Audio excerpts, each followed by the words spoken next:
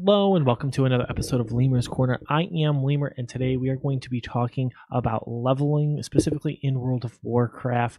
We're going to talk about the best way to level. I'm going to give you a couple options, which pretty much everyone's going to say there's only two, but there's like 3 or 4 different ways you can do it. But I'm also going to give you an idea of what is the truly fastest way to do it. But it's going to depend on really how your playstyle is and what you like to do. So the general terms of leveling is you either have instances where you go into the dungeons and you do the instances and just power grind those nonstop, or you go in through questing, and that is definitely another option that you can take. One is basically you're questing by yourself the whole time. The other is doing instances. I think there's a third option you could call it, is kind of a combination of both, where you do questing and then you do instances and you do questing and then instances and jump back and forth a little bit, trying to minimize how many zones you have to go to, how far over the world you are. And then the fourth thing we're going to talk about in general is going to be the fastest of fastest ways. It's actually a add-on that you're going to see, and is non-sponsored or anything, but it's called Azeroth Autopilot. You can see it right here for Classic for 1 to 60. We'll talk about that more here in a little bit, but it is truly the fastest way to level. And it's a little boring though, so we'll talk about that in a minute. So first things first, as you can see, these are my characters I have on my screen right now, but I want to take you guys in and just talk about one of the couple of options that you have. That's part of the reason I have my face cam up for this tutorial, is because I'm going to go into actually a live game, and so the chat is going to be kind of slightly buried so that we don't have anything crazy happen in chat, because we all know how that goes. So with that being said, let's go ahead and jump in. I'm going to jump in on my druid first off. And just have a conversation about that one really quick. So I'm leveling this druid right now. He is on the Azeroth autopilot progression path, and so we're going to do that.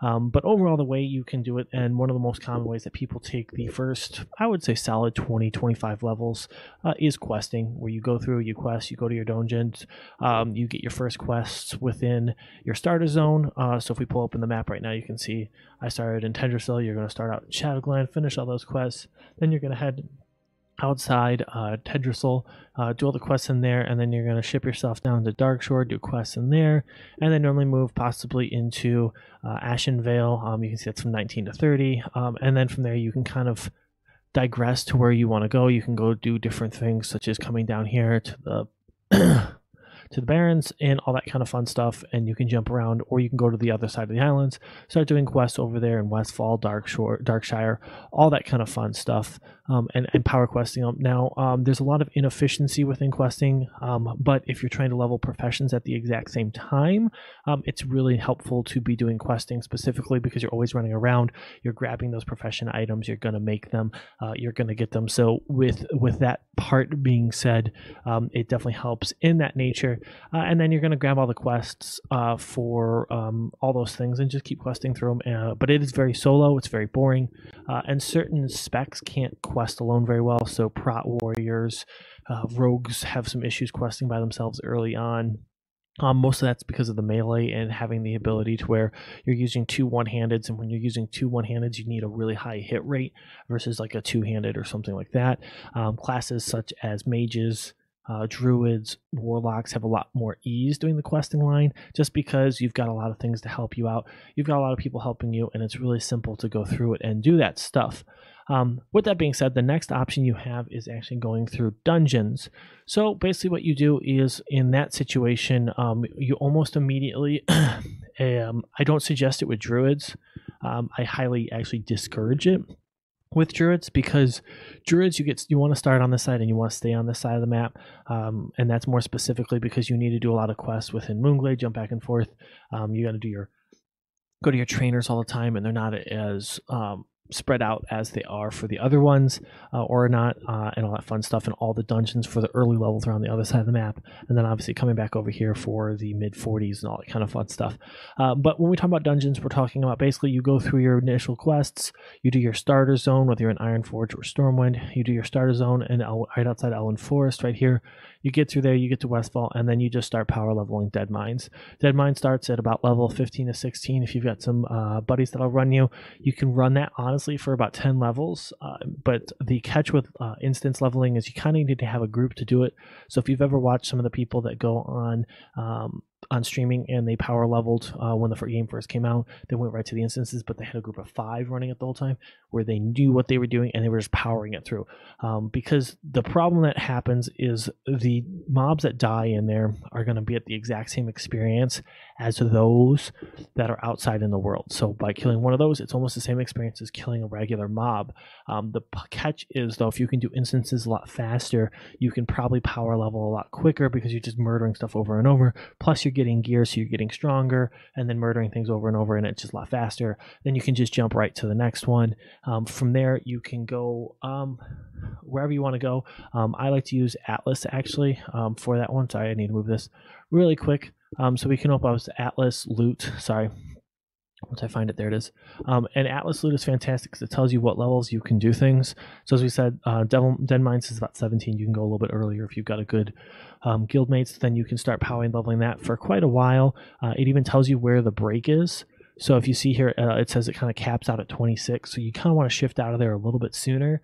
You can start going to SFK, Shadowfang Keep, and then move into like Gnomergon, which is not the best. Stockades is terrible for instancing. I highly recommend you don't do that.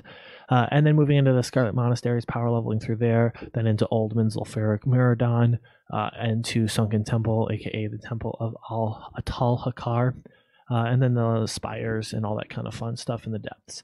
And then getting you all the way through 60. And so there's a lot of people do that way, and then they get geared out on top of it. And so they've got a lot of joy, and they enjoy that, and they get to play with their friends, and it's a lot more communicative and stuff like that. However, it's still not the fastest way. I do think it is faster than standard leveling, but that's with a big caveat of you need to have a consistent 5 people running dungeons over and over and over and over and over and over and over, and they want to do it all time at the same time you do. Otherwise, you're going to get stuck doing quests at the exact same time. So there's kind of that double-edged sword where you want to go do quests, but you need to do dungeoning, and if you have 5 people, they're going to do it nonstop. And it's how fast you do the dungeons that's most important when you're running dungeons. With that being said, we're going to go ahead and talk about the third one that I spoke about, which is both. This is the one that I always recommend to people because I feel like it works better.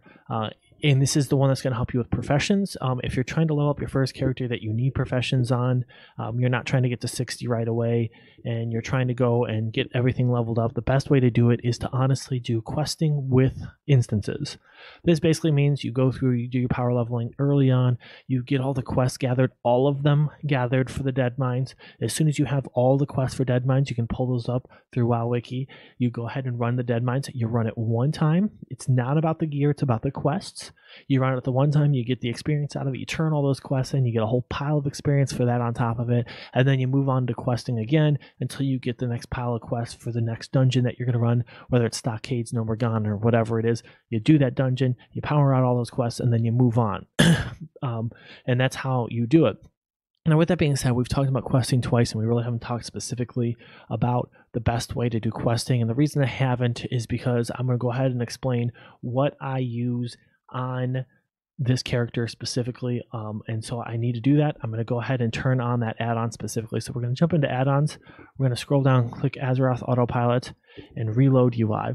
So with that being said, Azeroth Autopilot is a straight questing thing. It's going to do that, and you can see it running up in the top left corner. It's doing all kinds of fun stuff. Oh, I didn't mean to do that.